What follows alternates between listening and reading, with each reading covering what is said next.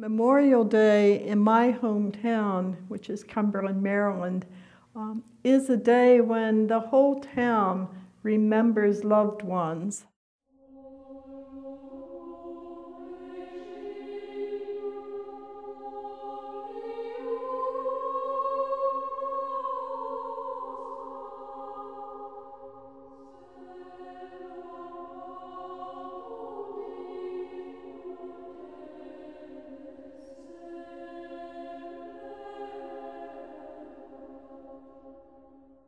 I can picture my brother now in the backyard of our home in Cumberland, cutting the peonies and getting ready, or to have someone take him to the cemetery to put flowers on all of the graves of our family members.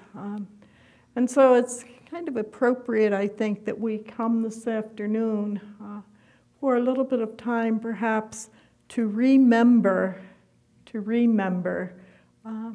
those people in our lives who have been our teachers, people perhaps whom, when they were with us, were not free to love us as they might have, and now are in a much freer place and are loving us and are caring for us.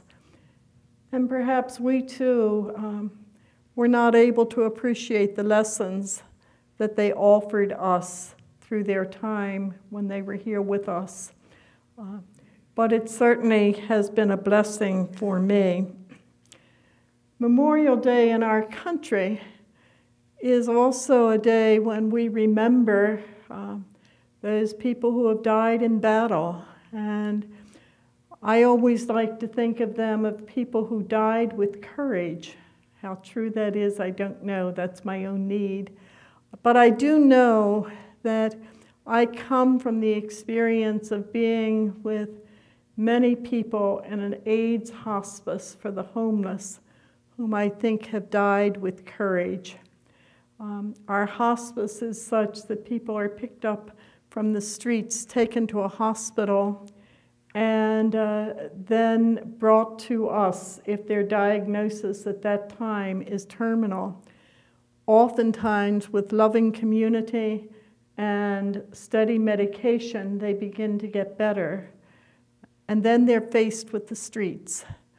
So they have the choice of either walking courageously into that next part of their lives, back out into the streets, or for some it is walking courageously into their dying, a different kind of dying. And that has been extremely important for me. I think probably that has shaped my life right now and my understandings of life more than anything else.